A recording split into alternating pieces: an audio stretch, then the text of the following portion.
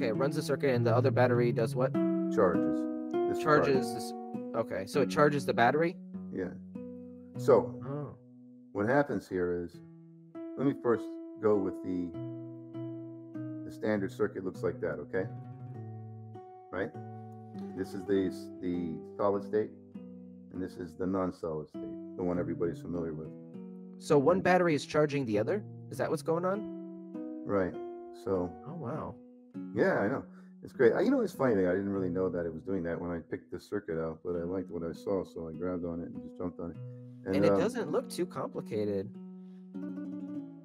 It's not. So it's just not so obvious to understand what's going on. Okay.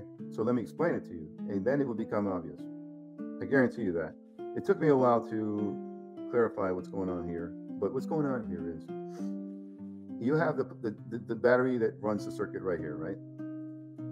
It sends the positive this way into the coil, right?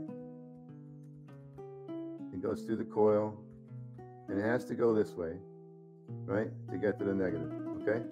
To charge up the coil, right? Right. It has to wait for this transistor to close, though, for that to happen. So you have to trigger the transistor at the base. And you see this magnet up here? Mm-hmm. Okay, when it lands right here. So that's a spinning magnet. Is that like on a flywheel or something? Yeah, it's on a wheel. Magnet's on a wheel, evenly spaced. And when it lands, hold on. When it lands right here, there's supposed to be a core here, iron core. So when it lands over the iron core, and this is a bifather, by the way, these two coils are wrapped together in bifather. This is your 26, I think it was, gauge. And this is your 28 for your trigger. And it's about 150 feet of each wire twisted around each other, and then you wrap it around the bobbin and you put a core in it right there. So when the magnet is north field here and it lands over the core, what it's going to do is it's going to charge up the trigger winding right here. Okay? Okay. And it's going to give it about 5 volts from the magnet, or whatever, 2 volts. That's all you need. So is that dependent on like how big the magnet is? Sort of, yeah. So the magnets are like ferrite magnets, 1 inch by 2 inch by 1/2 inch or something. And the core is like 1 inch thick core. And you need your core material to be the same thickness as your magnet, usually, your face of your magnet. But with Bedini, he made the magnet the same thickness as the core material plus the thickness of the winding around it, which is about 1 3/4 inches or something, 2 inches. So you have like a magnet that's passing over not only the core, but also the coils around it, the core. So it's better that way too, I agree.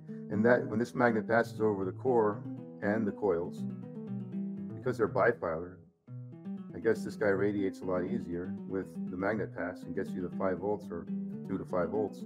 Something to do with the magnetic fields of each lines of wire compressing on top of one another in the twisted form, maybe? Yeah, something like that. It helps you get more voltage. And then it sends the 5 volt through the resistor. It's a variable resistor.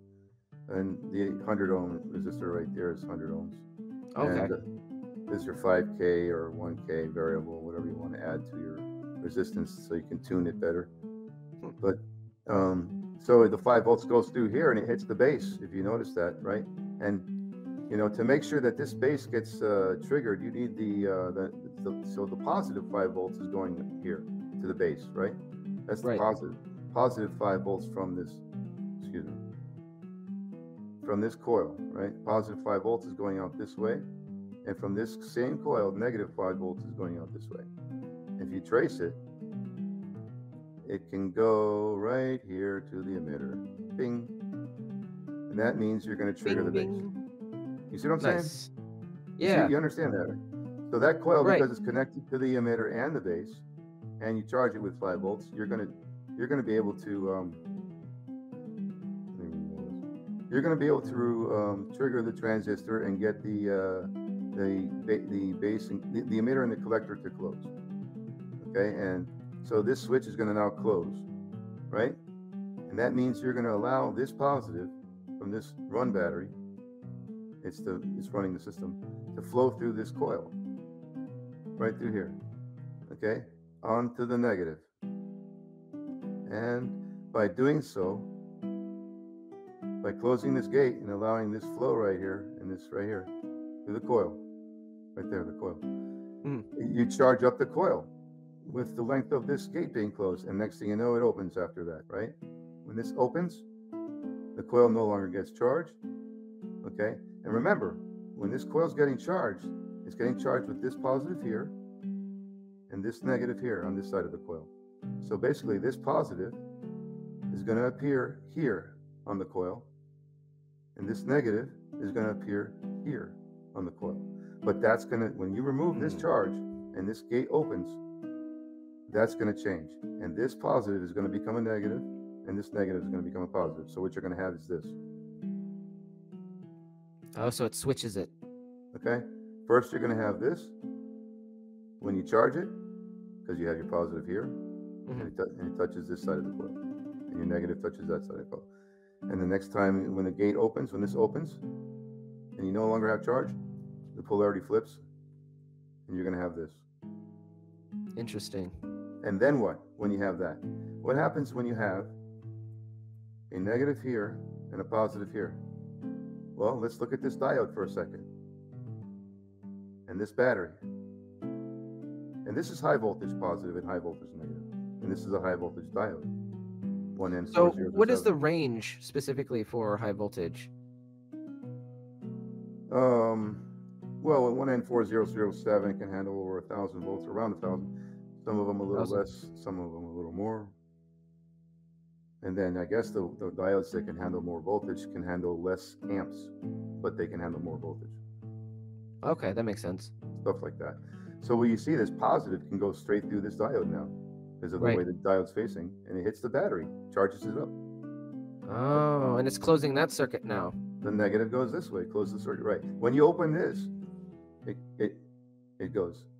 It collapses. The field collapses on the coil, and it goes this way.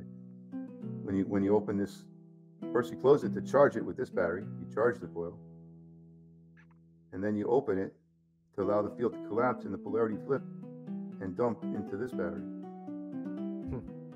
In reverse polarity, though. See, that's not so obvious. You see what I'm getting at here? Yeah, because the diode is facing to the right. Right. And you're like, well, where's your positive coming from to charge this battery? Right. And where's your negative coming? Because you're not expecting this coil to go positive on this end and negative on this end. You're not expecting that. You're not expecting that. Yeah, that doesn't make sense. Because you're giving positive on this end, not negative. And you're giving negative on this end, not positive. So the energy is technically flowing in the reverse direction it's supposed to flow in that circuit. Right, only when the field collapses. And that's why I think he calls it an open circuit, because the gate is open when that happens. When this guy gets charged, I said this before, I think you heard me. And so that's why I think he calls this an open circuit, because when this opens, this coil reverses polarity and sends that polarity into this battery here. That's the charge. Crazy. Yeah, we see that same technique a lot in certain devices, like the Nunez design.